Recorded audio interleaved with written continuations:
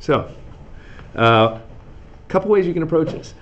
First thing, you can reduce inside and then square it, or you can square each of the things. That's going to be more work. And since you can already reduce the 3's, I would do so. The y goes away from the bottom, leaving you with only y cubed up top. This z goes away, leaving you with only a z squared on the bottom. So if we can take a look at what's going on, we still have xy cubed on top. We still have z squared on the bottom. I'm going to square each of those. Leaves me with an x squared, a y to the 6th, and a z to the 4th on the bottom is our final answer. Divided by means multiply by the reciprocal. You put this up here, take out an x squared. You're left with x minus 3.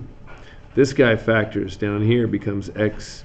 That's a plus and that's a minus, so two numbers multiply together to get a positive number and add to get a negative. They both have to be a minus.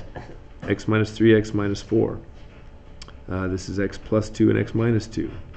By the way, if you have changed this to a multiply and flip-flop the right side, you don't flip-flop this side. This side stays intact. X minus 4, x plus 2, and then it's a cancel fest. That's gone, that's gone. Minus 4's, plus 2's. You got that over that. You got x squared over x minus 2. Please don't try to reduce that. I've seen it happen. It's kind of ugly. Lastly, we've got this guy. This factors. 3x plus 5, 3x minus 5. What we're missing if we're going to add these together is we're missing the 3x minus 5 over here. But the convenient thing is we don't have it on top either.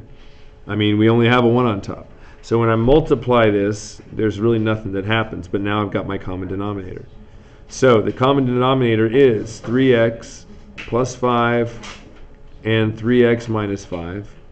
The numerator then is just going to be 10 plus that.